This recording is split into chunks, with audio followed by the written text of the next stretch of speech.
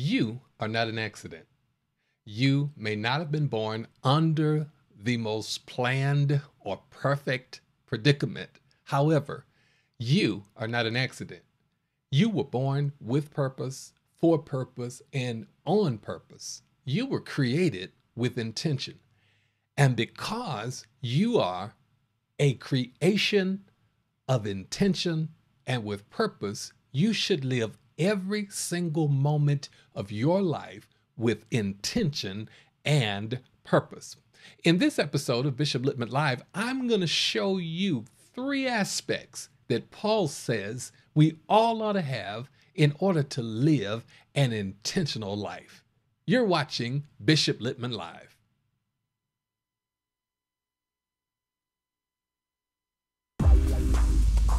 In an ever-changing world, everybody needs a relationship with a never-changing God. Welcome to Bishop Litman Live.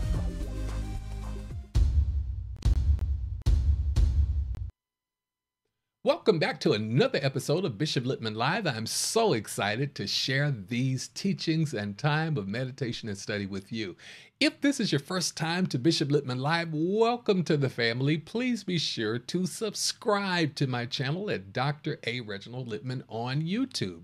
Also, if you're listening to the podcast, we're excited to have you. Be sure that you subscribe to the podcast so you'll get notifications every time new content is loaded.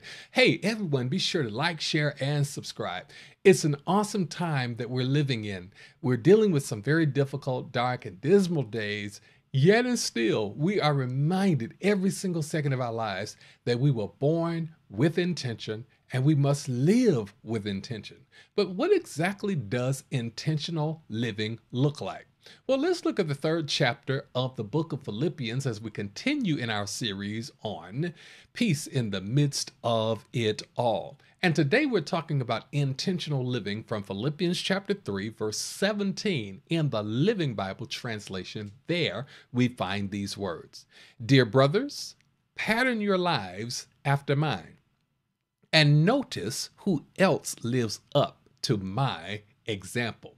Now, this is Paul talking here, and he's telling us very simply that there is a pattern for which we must live, that we are not left without resources in this life. We are not left to our own devices, and neither are we left to fend for ourselves. But in fact, God has put and placed patterns for living with intention before us. We just have to observe and follow the right pathway, and then we too will live a life of intention. And in this particular verse, Paul says, dear brothers, pattern your lives after mine. Now, here's our first point today. Number one, to live with intention, we have to embrace godly relationships. Embrace godly relationships. Notice Paul says to us, my brethren. And here he is reminding us that we are all a part of a greater family, that humanity is a part of a great divine family. We are not islands to ourselves. We all need each other. We all need connection. We all need community. And here Paul opens up this verse by saying, dear brothers. Now, in this, Paul is reminding us of the need to embrace godly relationships. Notice, not dear people, not dear strangers, not dear citizens, but dear brothers. We need to be mindful that we are a part, as humanity, of a large fraternal order of divine creations and divine beings. Here's what I'm simply saying, that none of us are any greater than anyone else, yet none of us are any less than anyone else. We are all on an equal level playing ground, and we all need the support and the resource of this gift called each other. When we understand that we are not to be isolated, that we were not made to be an island, that we were not made to just be by ourselves and to ourselves, but in fact, God came up with the idea of unity. In Genesis 1:26, he goes into a plural, Elohim, let us make man according to our image and after our likeness. Even God himself illustrates that even in creation, you are not alone, neither do you need to be alone. But there is power in unity. Even when God made Adam, it wasn't long before God decided that he needed to give him a complementary individual that will be a helpmeet. That literally means one who fits those places that he has voids. And so when we understand the fraternal order of humanity, we understand the need to embrace godly relationships. Now, please don't miss the adjective here, godly relationships. You see, we all have relationships, but all of our relationships might not be as godly as they need to be. So Paul reminds us in the first two words of Philippians 3:17 that we need to embrace the godliness in other people, that we need one another, that we are interdependent upon other people.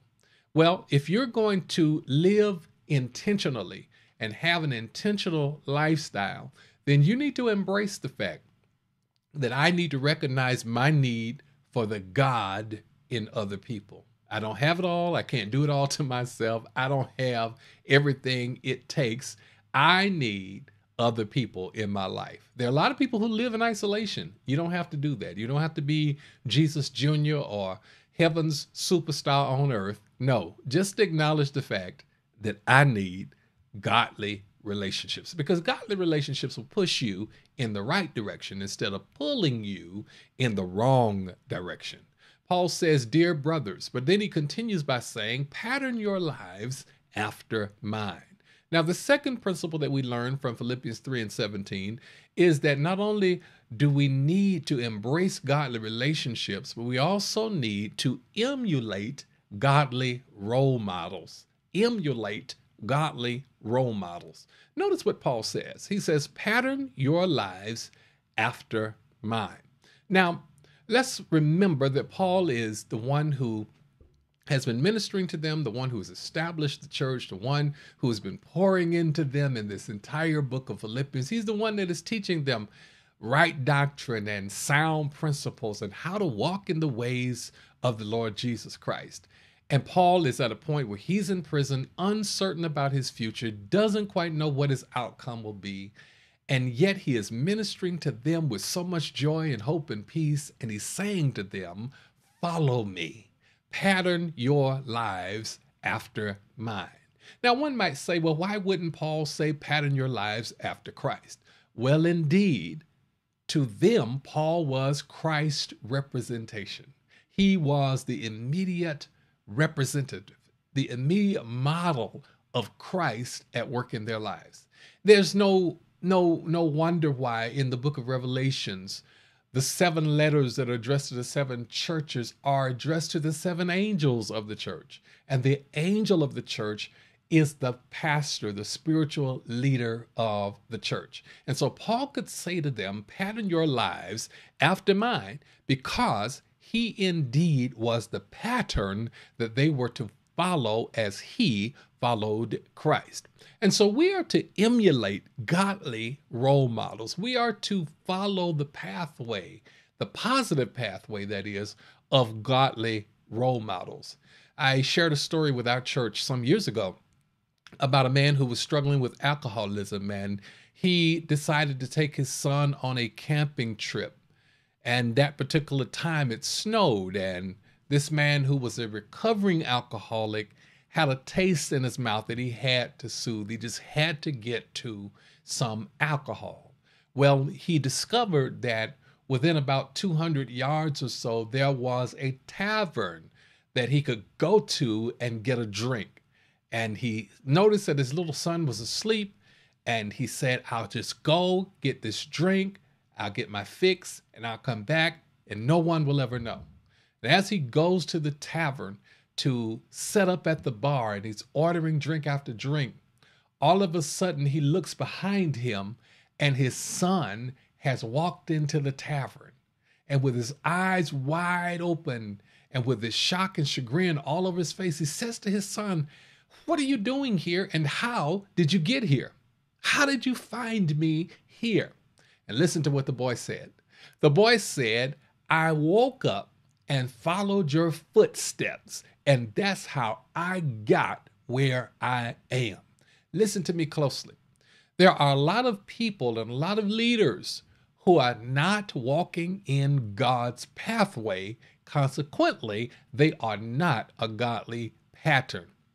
When you wake up and look at the footsteps of the people that you like and follow and all of that, will those footsteps lead you to a healthy, wholesome, and holy place? That's the question on the table that you must ask if you are going to live with intention and purpose in your life.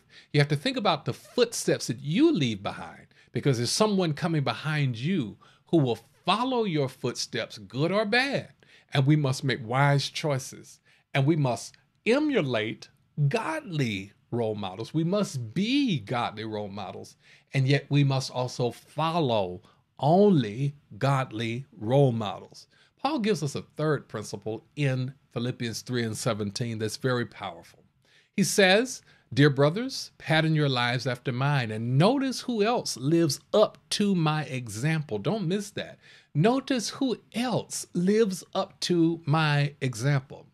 Paul tells us, number 3, that we must expect godly responsibility and maturity. Now, he tells us that we're to embrace godly relationships, that we're to emulate godly patterns, but thirdly, expect out of others godly responsibility and maturity. That's what he says in the bottom of Philippians 3:17 when he says, "Notice who else lives up to my example." Paul is not telling us to be a fruit inspector, but what Paul is telling us to do is to have expectations of others, that we should have expectations that they will do what is right, that they will follow God's example, that they will be a Paul in our life who represents a mentor, or a Timothy in our life who represents a mentee, that the people in our circle should be held to a high standard, and that there should be no excuses for not doing things God's way. And so Paul is not telling us to judge anyone. He's not telling us to necessarily be a fruit inspector, but what he is saying is be very intentional with those you allow into your inner circle, and make sure that those who you follow and those who you lead, and most importantly, you yourself, have an expectation of godly responsibility and maturity. Wow, that's a heavy teaching today, isn't it? Yet it's powerful, because God wants us to live intentionally. And intentional living means that I don't just live any kind of way, and I don't hang out with people that live any kind of way, but I have an embrace of godly role models, and I have an expectation of people following God's rules in my life, and that I myself make sure I am both following and creating tracks that will lead to wholesome, holy, and healthy places. Well, that's our teaching for today. I want to pray with you right now. Let's pray. God, thank you so much for my friends and for my family who are listening to this podcast or listening to this video. God, help us to leave tracks behind that others might follow us and end up in your presence. God, help us to be authentic. Help us to be true. Help us to be real. Help us to prove that which is good. Help us to be great role models and to follow great examples in the faith. God, forgive us for every time that we have not been all we should. Cleanse us from all unrighteousness. Purify our hearts and minds. Touch this world, this nation, presidents everywhere, governors, Senate leaders, House leaders, mayors, commissioners, city councilmen. Touch everybody, Father. Those who've been afflicted, would you just raise them up right now? Those who've experienced loss, we cover them now in the blood of Jesus. And we pray that you would do what only you can. And we give you praises, glory, honor in Jesus' name. Amen and amen. Well, I really look forward to sharing these opportunities with you. Please be sure to subscribe to the channel. Be sure to comment. Make sure you're signed in when you comment so that your comments will show up on our YouTube channel. And those of you who are listening via the podcast, we thank God for you. Leave a comment. I'd love to know what you think about today's teaching. Hey, if you have a prayer request, I would love nothing greater than to pray with you and to pray for you. It's very simple. It is confidential. No one else knows about it but you, me, and Jesus. It's very simple. Send me your prayer request to prayerwithbishop@gmail.com. Again, that's prayerwithbishop@gmail.com. And we know that the effectual, fervent prayer of a righteous man or woman makes much available. Also, if you would like to study with me, I'd love to invite you to join my e-class. That's right. It's going to start up. In fact, this week we're resuming, and I provide free PDF study guides along with audio for you to listen and study the Word of God, so that you can get more and more out of your Bible study time. It's very simple. There's nothing to sign up for. Just send a quick email to me at clearstudies@gmail.com. Again, that's clearstudies@gmail.com. And I will be more than happy to share with you from my years in the Word of God. Well, as always, God bless you. Thank you so much for sharing this time for me. Do me a favor and hit that share button. I want others to find this resource. I think, and I believe you do too, because you're there with me today, that this just might be a blessing in somebody's life as we go deeper together in God's Word. Well, I love you. Thank you so much for listening to me. I appreciate you. Look forward to talking to you again real soon. Until then, you go with God, and God will go with you.